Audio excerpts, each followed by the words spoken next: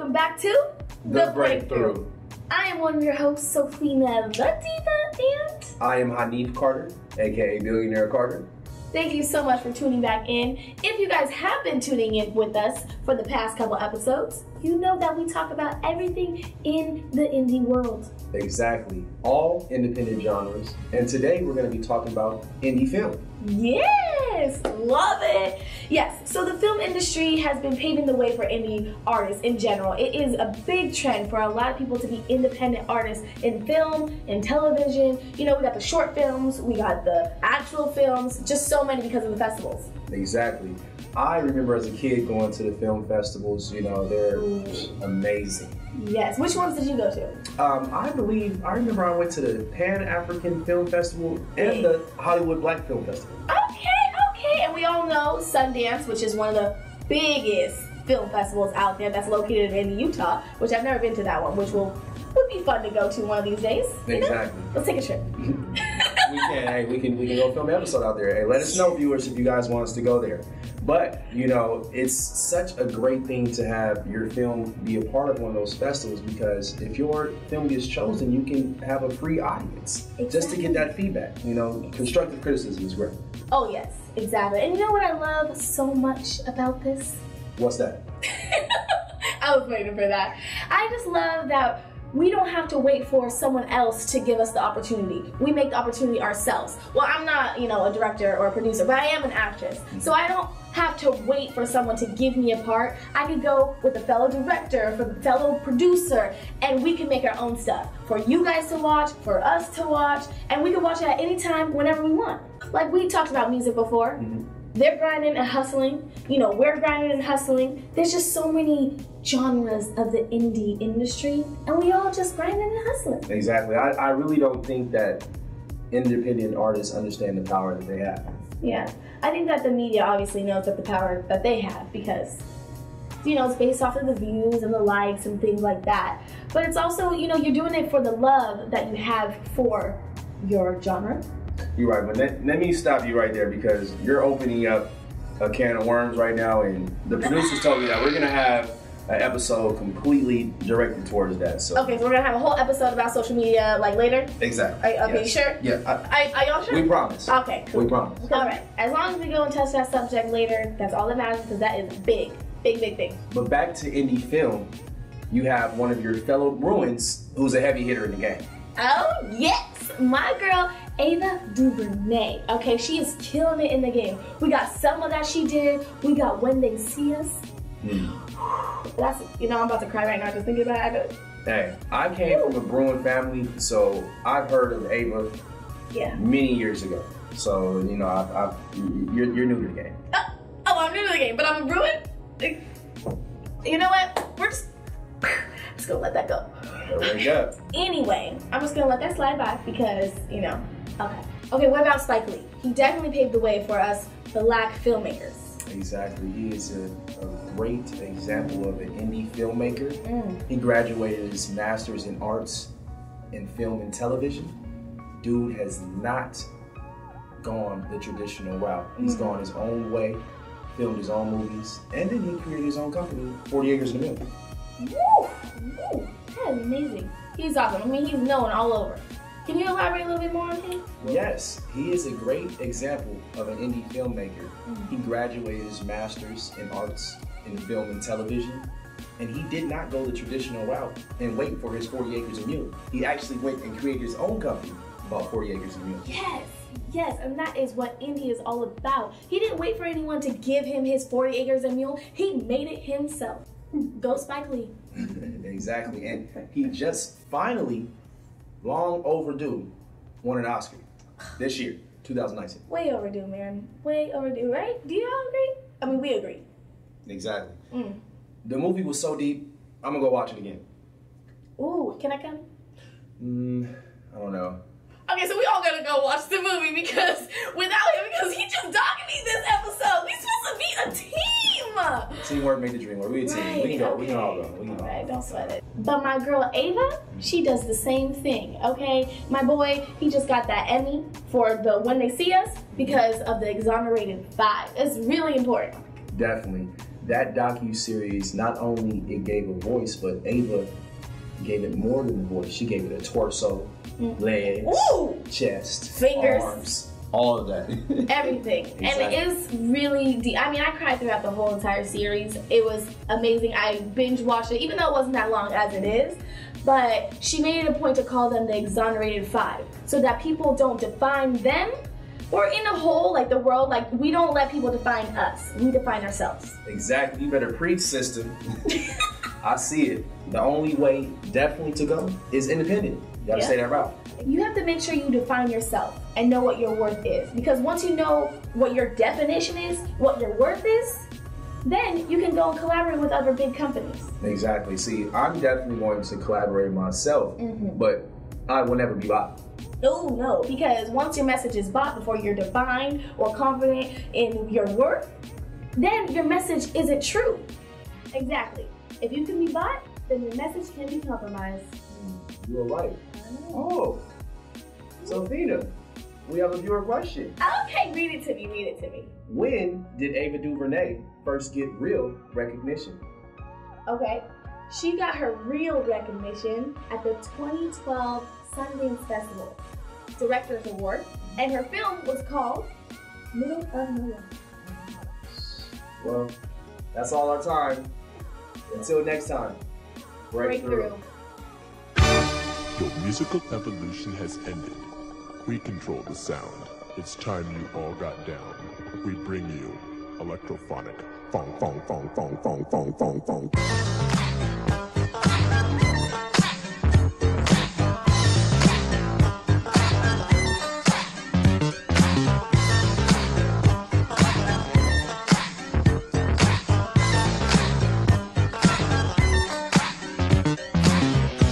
Now before y'all step your foot into it,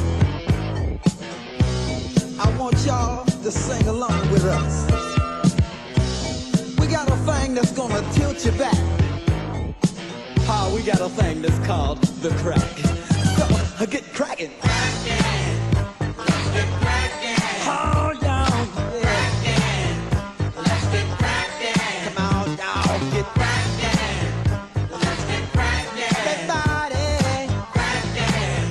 Let's get cracking. Now don't be afraid to step on the crack, cause you're most definitely not gonna break your mother's back. This jam is not only nutritious, say y'all, it can be to the groovers delicious. So y'all, get cracked. Crackin', let's get crackin'. Oh, roll over, baby. Crackin', let's get crackin'. I can tell us again the groove.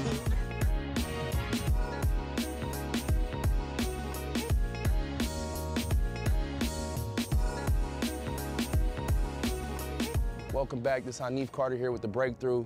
We have Keenan Chapman. He's a Los Angeles born and raised artist. He painted this mural behind us and has done plenty of other works. I wanted him to introduce himself to the world, let the people know what indie means to you, brother, and how Leimert Park has helped you grow into the person that you am and help you keep growing. Well, yes, my name is artist Keenan Chapman. I'm from Los Angeles, California, and just being an independent artist out of Los Angeles has really, you know, put me essentially in the space to do for self. You know what I mean? That's the main thing that's important with that. Having a voice, having a platform to be able to, you know, communicate my feelings. Being an indie artist really put me in a space to do for self, and you know, being from Leimert Park and having a platform to be able to, you know, set up, paint live, sell prints, do my thing as a young black artist was real big. You know, helped me become my own entrepreneur. You know what I'm saying? And I move around with my art now. So I'm from Los Angeles. I live in Atlanta now, but I work back and forth. That's amazing. And just being exposed, you know, to the cultures out here in the world is what's most important to a creative. You know what I mean? That's where we draw our inspiration from, nature and just experiences around the world. So, true. You know, I'm just grateful to have these platforms and even, you know, brothers like yourself out here, giving a platform and a voice to the artists in the community. So, you know what I mean? That's love. Man, we appreciate you, man, for being out here and blessing us with your, you know, with your grace and your time. And, you know, man, you can check out a piece, you know, his piece of his artwork. Let me know Let me know a little bit about your piece, man, back there. Just a little bit, bro. Yeah. Like here we got a piece of Nip Hustle. Real good brother of the community. He was a partner of mine. Did a few of his tattoos. He was just a real genuine soul, so this was a way for me to pay homage, you know what I'm saying, and just let the world know that, you know, he left his mark, and he's still here shining, and he's looking over the city. He came through Leimert, you know what I'm saying, this was home for him as well, and you know, we just need to keep that staple throughout the city. True. So it's multiple artists and murals popping up all over this place, and man, you know, I'm grateful to be in this space today. Man, hey man, grateful for you too, brother, man. Appreciate it, man. Let the people know where they can follow you at, man. Get at you, man, and let you know where you can, you know, purchase your artwork or things like that, man. So we can, you know. You can follow me online at Artist Keenan Chapman. Artist Keenan Chapman. That's KeenanChapman. And that's it. It's all love. Y'all keep it in motion. Right. Shout out to all the creatives out there, all the indies out there. Hey. Salute. Hey, man. Hey, you hear it, man. Hey, man. Appreciate it, man. Thank you, big bro, man. Appreciate you, man, for everything, man. Hey, you had it here, man. Breakthrough on the beat. Continue to uplift. Continue to break through. We'll see you soon. Welcome back to the Breakthrough. In-depth interview. Yes, and I am Sophina the Diva. And I am Hanif Carter, aka BilionAir Carter. And here today we have Derek McKeith. He's a musician, an artist, a writer, and a producer, with many other things. What else are you? Please. Let's go. Okay. Philanthropist. Okay. I like to focus on the entrepreneur aspect of it all. All right. Indie. Music publishing. Woo! That's a good start for us. All right, fine. We'll We'll go stick on, but we'll see. Yeah, we'll stick to those ones. All right. Awesome. Great. So tell us a little bit more in-depth interviews, get it?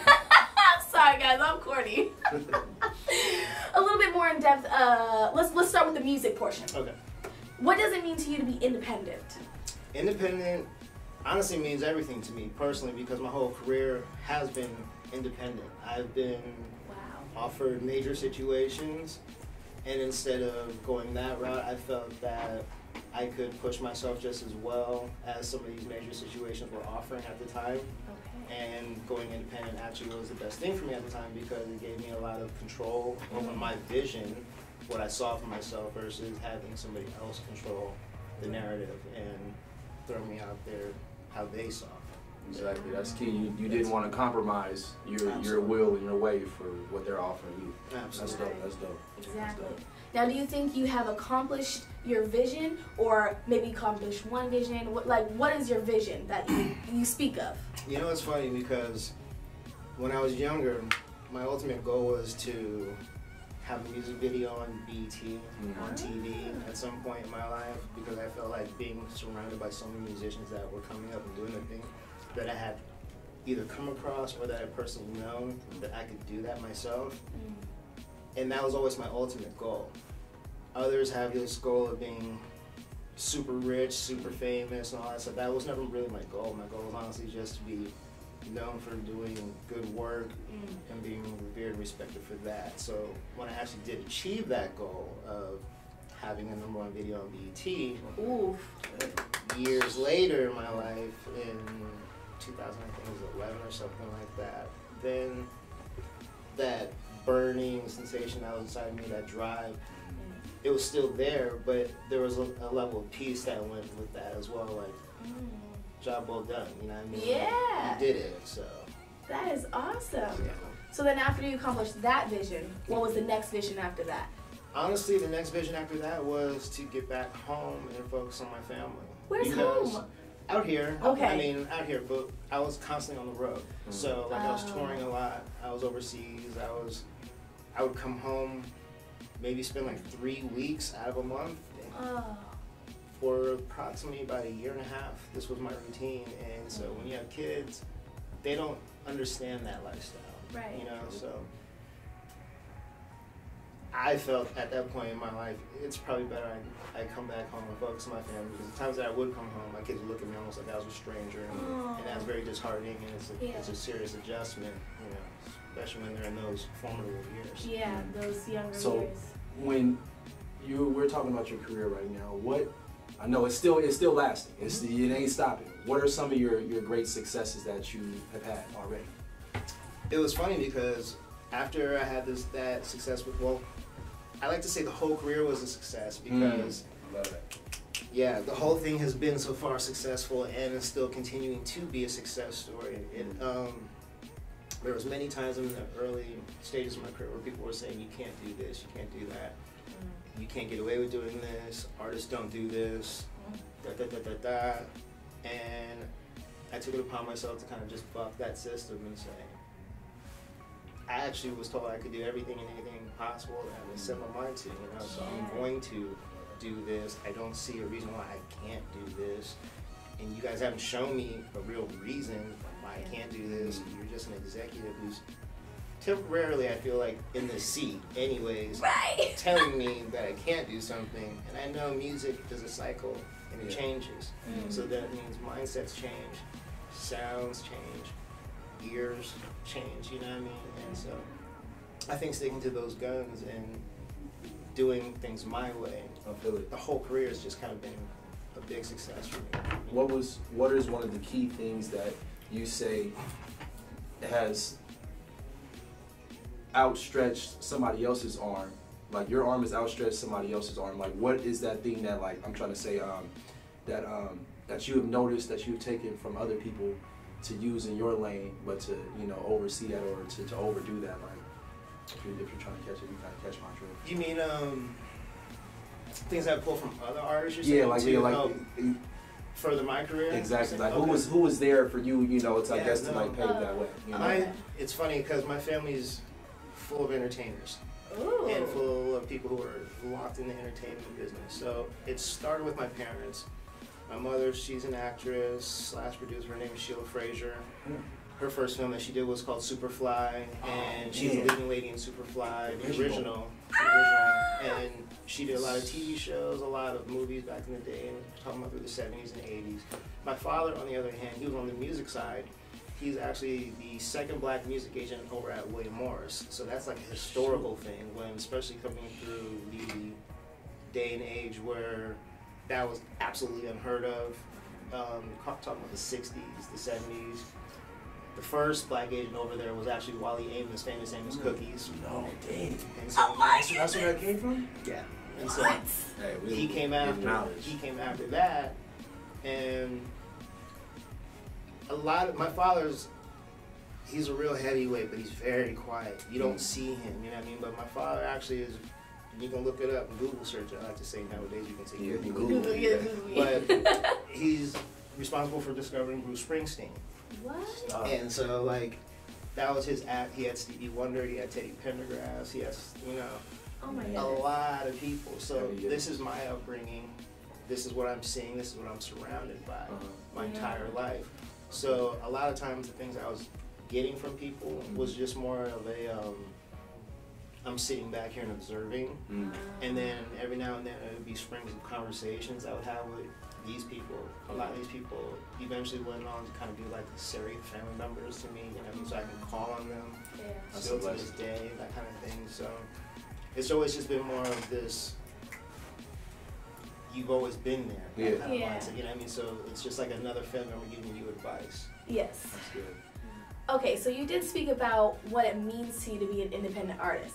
But why did you choose to be an independent artist throughout this whole time when you had so many different connections? It's a very good question.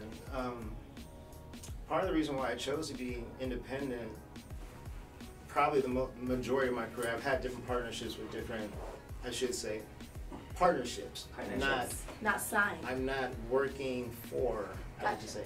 I've had different partnerships with different entities, whatnot, but I've always maintained independence and ownership of myself, because I was always taught that was the most important thing in this entertainment industry, either be it on the TV and film side or on the music side, is that you have control and ownership of your product. I myself was the product. Yeah. Other than God, my parents, ain't nobody else controlling me. I love it. That's it. Exactly. We're done. You see what I'm saying? And unfortunately, in this industry, you have a lot of entities that control people, so therefore you see a lot of manipulation. And when they decide to buck that control, you see how things get manipulated and they destroy lives. Okay, so this is the untold story of the entertainment industry, the dark cloud of the entertainment industry. And so why you see careers get destroyed left and right. This is what's really goes on. You know, and this is what's the real reasoning behind a lot of that stuff, because you're bucking the system. Simply, it's not science. It's not some like secret, so to speak. You know, it's kind of like it's almost like straightforward business. It is. Yeah. You know, especially with social media nowadays, there's no really hiding too much of the facts. Just independency is the way to go. What's going on is what's going on. You know. So that was part of the reason why I wanted to be independent. I didn't want to be under anybody's reins. I didn't want to feel like I was a puppet. I didn't, even as a child, because I used to act as a child. One of the reasons why I stopped acting when I was a child was because I used to hate going to auditions. And back in the 80s, they would tell you literally straight up, you're not what we're looking for. There was no grace period as somebody coming later on, your agency, it just didn't work out or something. They would flat out be like, no, sorry, next. So if you're a child dealing with that, kids today could never deal with something like that. Honest to God, they couldn't deal with that because it was too harsh, it was too abrasive, it was too just like. So what tip would you give the indie artists out there in all genres and all forms? What tips would you give them in this world right now that they can use? Be independent, but before you just focus on being independent, make sure you actually understand the business of being independent. Because it's not even only a business that you're in, there's a business actually of being independent. You know what I'm saying? Because truthfully, when you're being independent, you are working for yourself. You see what I'm saying? And so when you're working for yourself, you can't rely on something or somebody else all the time. You can't always rely on your parents, your loved ones, your friends. Say, hey, I need this and this. I don't have this. You know, I don't have that. So when you're independent, you have to understand this is a mental shift. I am mentally taking on what big corporate America takes on every single day. Am I ready for that? This means it could be legal. It could be whatever you can possibly come up with. You know what I mean? It could be, I didn't like this product. I don't want this. I want to take this back. You know, how are you going to deal with that? You know, there's so many different variables into that. So it's very important that you're cognizant. Being independent means that you are independent. You are So you said something in there. You said something about make sure that they learn what independent means. How does one look? Like if they're just starting off, they know they have either talent or a passion. Where do they learn from these things? I mean, they can learn from you, but you know what I mean? Reach back. Okay. A lot of people I talk to, I'm amazed at how like they don't value the resources that are sitting right there in front of their faces, starting with your parents. Honest to God, like starting with your parents. I'm not talking about my parents because they were in entertainment. I'm talking because generationally they knew what was going on before me. You see what I'm saying? Like you're never wisdom.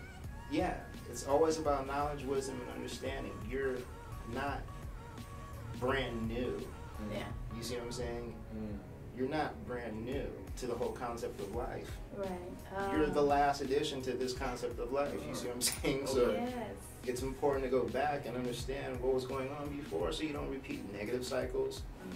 You stay with positive cycles. You know how to maybe shift to create something even bigger, you know what I mean?